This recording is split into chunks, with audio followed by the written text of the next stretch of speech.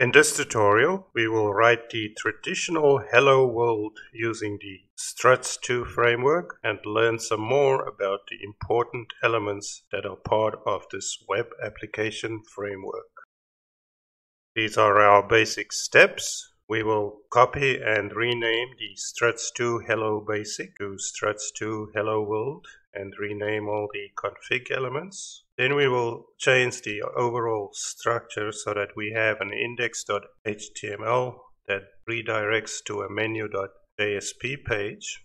We will add the index.action URL to the menu.jsp and make sure it works. We test it. Then we will create a server page input form, and we will create our struts action, and we will create a custom hello page and make use of a stored model class that would accept the name and present the user with a custom hello world page. So let's move over to Eclipse. First, we're gonna copy our struts.2 template project.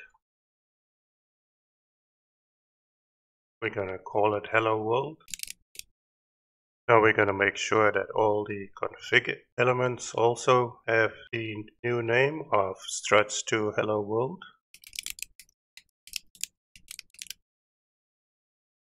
We will rename all of them.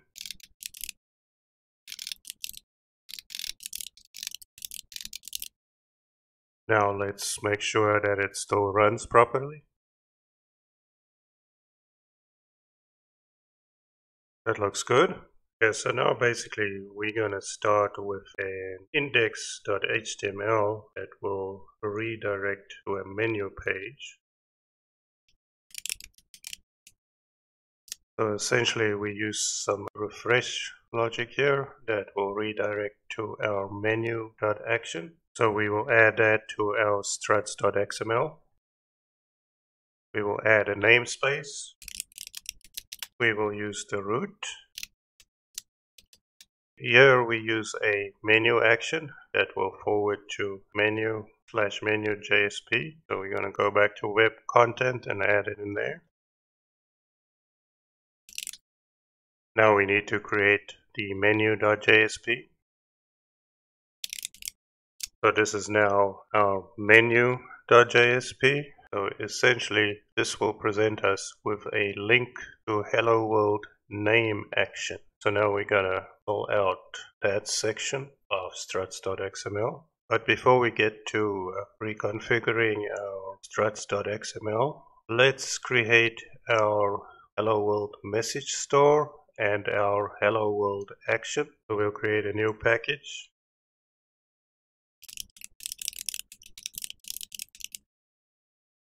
We'll add the message store,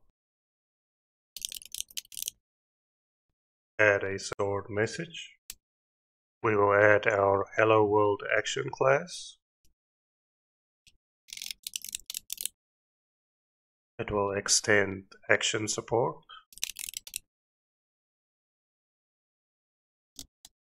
So now we will include our message store. We will also add the string name that the user will enter for the input form. Create getters and setters. Now we will add the action class execute method. Return success. We'll get the message store.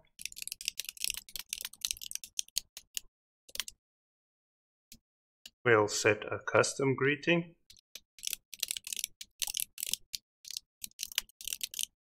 For our specific name.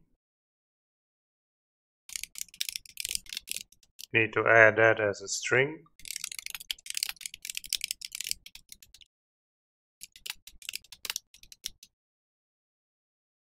Add a getter. So this is our Hello World action that will get the name from the input form, also store a message store, and return control to the specified JSP form in our struts.xml config. So let's go over to our struts.xml config. We're no longer going to use the index.jsp. Going to the menu, which goes to hello world/name. So here we need to add the action to our struts.xml. But since this is tied explicitly to our action, we are going to define a sub-configuration file here called hello-world.xml and include it in our struts.xml.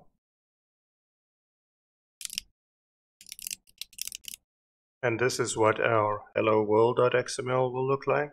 We are going to define a package name of hello world and a namespace of hello world. It's going to extend the struts default. Here we're going to create our action name, which will simply forward to a name entry.jsp. And here we're going to define our action class with the action name of hello world, and it will forward it to the hello world /hello world.jsp. So the next things on our list is to create these two JSP files.